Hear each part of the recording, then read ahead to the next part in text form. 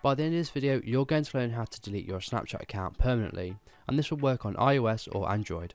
So before the video starts, I just want to quickly shout out a VPN I personally use on my phone.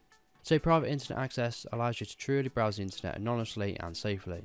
It does all this while blocking ads, trackers and malware, encrypts your Wi-Fi connection with unlimited bandwidth, and it does this without storing any traffic logs, so you are truly anonymous. Also gives you the option to browse the internet from 33 different countries or from your device at once, and you can use it on 5 different devices simultaneously. So all you need to do is click on the link below, download the VPN for your current device and get started. So the first thing you want to do is go ahead and load up your Snapchat application. Once you're here, you then want to go ahead and click on your icon in the top left hand corner, and then you want to click on the gear icon in the top right.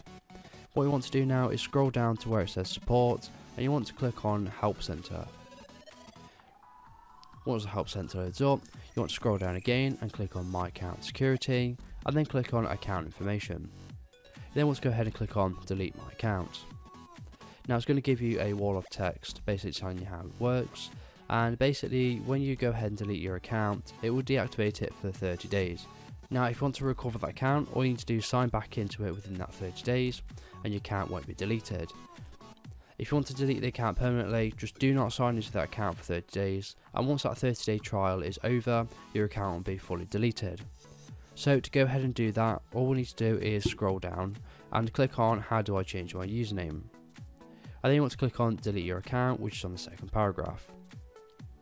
All you need to do is click on delete my account, which is the second from bottom, type in your username and password and click on continue.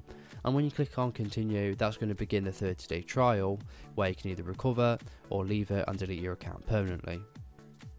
And that is all you need to do, delete your Snapchat account permanently. So if this video was helpful, please leave a like and pass on to someone who may find it helpful as well. If you do have any questions or comments, just leave them below and I'll reply to you as soon as possible. So thank you so much for watching and have a good day.